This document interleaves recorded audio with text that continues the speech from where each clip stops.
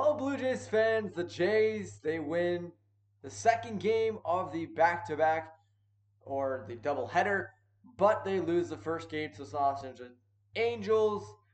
And this was a weird one, but I'm glad that they won the last game. And boy, oh boy, with Shohei Ohtani on the plate and Jordan Romano with his speed, it got down to the wire. But the Blue Jays, they finished the job. Jordan Romano got the win in the second one, and they came out with one win to put them 2.5 games back of the Boston Red Sox. What is up, guys? My name is Nicholas Garcelle. Welcome back to the video. The Toronto Blue Jays lose the first game to the Los Angeles Angels, and let's get straight into it. Top of the third, Upton singles to left.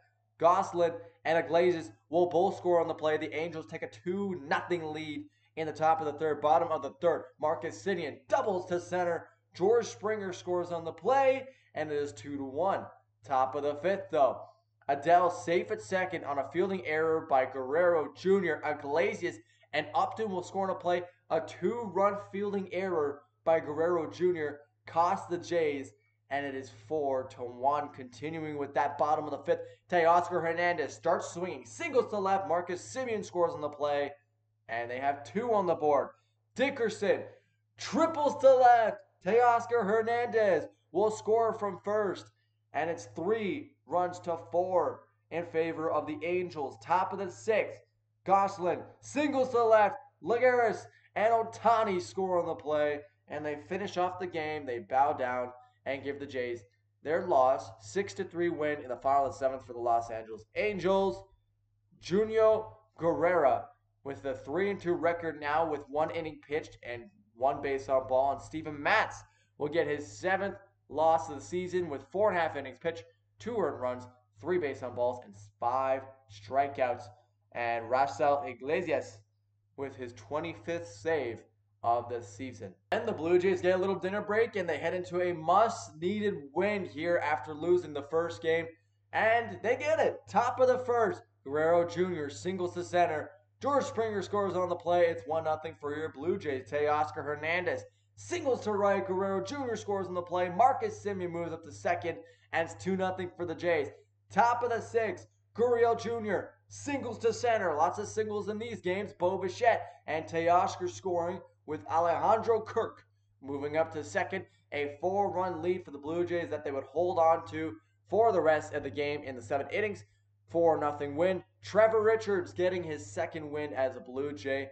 2 innings pitched, 1 base on ball, and 2 strikeouts. And Jose Suarez with his 5th loss in the season, pitching 5.5 innings, 4 earned runs, 1 base on ball, and 2 strikeouts for Jose Suarez. Not the greatest from him, but he didn't play too bad, to be honest. So what does this mean for the Blue Jays? Well, it means that we are now 2.5 games back of the Boston Red Sox, and the Tampa Bay Rays are actually playing the Boston Red Sox in a series right now.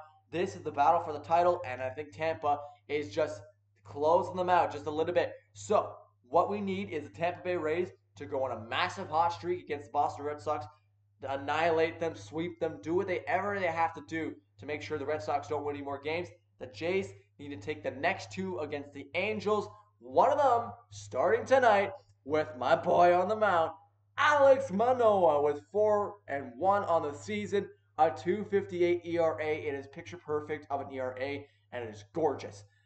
Dylan Bundy, he's 2-8 on the season, one of their weakest pitchers for the Angels lineup, and 6-14 for the ERA for Dylan Bundy. So not the greatest ERA, not the greatest record. That doesn't mean we can take advantage of him. We have to light him up because we're not sure how Shohei Ohtani, how Mike Trout, how the entire Angels roster is going to react against Alex Manoah. They could light him up. They could be absolute garbage against him, and Manoah could steal another one for the Jays. So we're going to have to see what Alex Manoah can do in terms of damage against the Los Angeles Angels tonight at 9:30 p.m. Eastern Standard Time.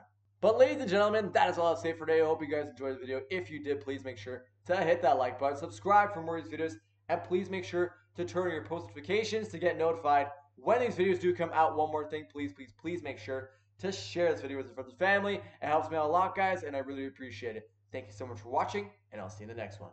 Take it easy, guys.